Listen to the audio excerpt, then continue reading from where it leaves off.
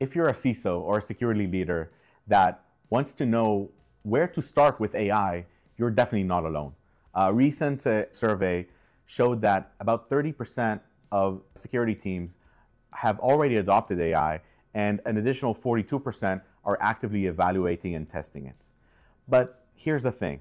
Just because you can theoretically apply AI to many parts of your security stack doesn't mean you need to. In this episode, I want to share where I think AI makes the biggest impact and where it makes the most sense to start, which is the SOC.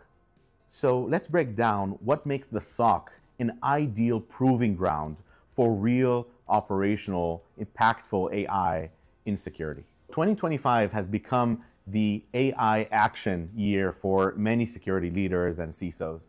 So I hear from so many customers I talk to that they are constantly being asked by their boards, what do you do to leverage AI in your security team and your security operations? We even saw a recent survey that said that about 30% of security teams have already adopted AI, and additional 42% are now evaluating it. So obviously there's an immense pressure from all directions to show some kind of movement, some kind of strategy of AI in security team.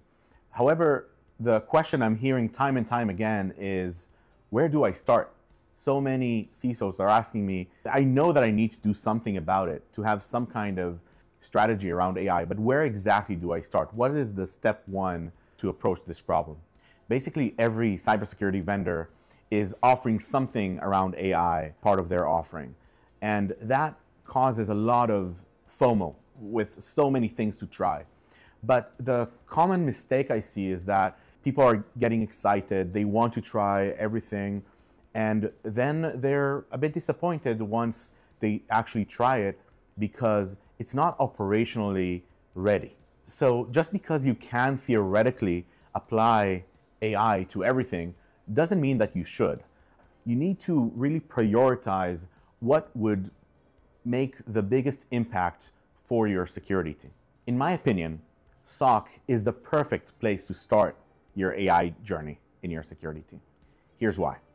So on one hand, while you can't throw traditional automation and automated playbooks on the SOC problem because it requires human-like decision-making, the tasks, in the other hand, are not PhD level complicated.